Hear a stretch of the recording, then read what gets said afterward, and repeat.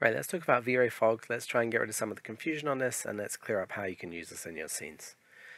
So, first of all, I've just looked at the fog multiplier, okay, and that's all I've changed here. So, I have this material here, and this one here on the end has this material, and this has this color blue on it, fairly light, and the fog multiplier is set to 0.01. The next one has a fog multiplier of 0.1, and the same all the way along. It goes up by 0.1. So the next is 0.2, 0.3, 0.4, all the way to 1.0. And this is 1.0 here.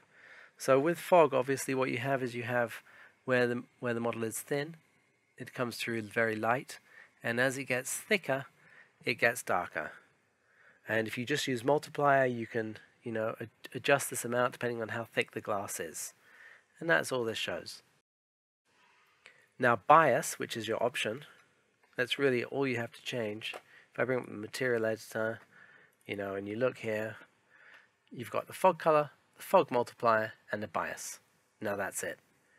So, but in addition, one other thing which you have here is you can put maps now in fog color.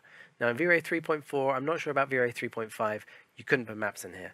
But now you can put bitmaps in there, you can put procedural maps in there, you can put all kinds of different colors in there. Whatever color you want, whatever map you want, you can put it in there, and now it will apply correctly in the scene. Now that's quite a massive change, and that can make quite a big difference. But right now I'm just going to cover this multiplier and the bias. Now this bias figure, this can go negative or positive. So the next thing we're going to look at is we're going to look at the positive bias and what that does. I'm just going to change the layers. Here's my layers. And bring up positive bias. Okay. So that's got a fog bias of 0.0 and a multiplier of 0.01. The next one has a multiplier of 1 and a fog bias of 0.1. The next has a fog bias of 0.2, 0.3, 0.4. All of this multiplier stays at 1, all the way until it gets to a fog bias of 1.0. So we're just going up here in tiny increments of 0.1 each time. Now, what this does in the render is it actually, like this lightness here, the top bit here, this will stay the same. So there's the same amount of light coming through here as there is coming through here. There's the same amount of color in the scene here.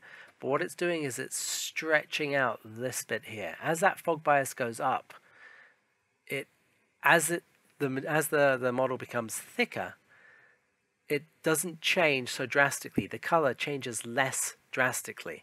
And so what you have here is you have like about that much, but stretched over the entire object. And that's what you're seeing. That's why this gradient is changing. It's just, it takes more for it to become darker. So basically you can reduce, by going into positive, you can reduce that fog bias effect, if that's what you need to do. Okay, now let's look at the bias minus. So, bias minus, just like this.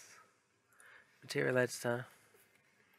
Alright, so the bias minus, I went from 0 all the way down to minus 1.0. Again, down by 0.1 every time.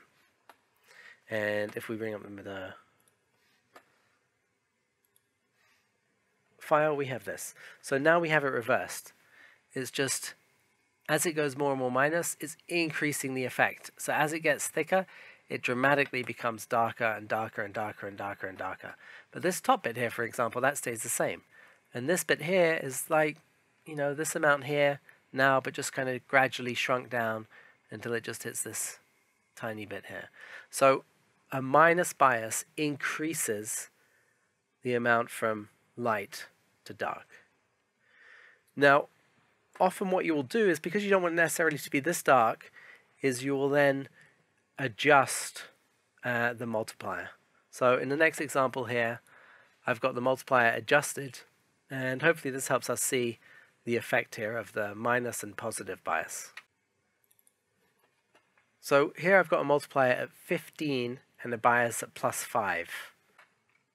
And that's this one here. So I've had to set it that high, the multiplier, in order to have the blue coming through, because with that bias set at 5, it's just coming out white, unless I set this multiplier super high.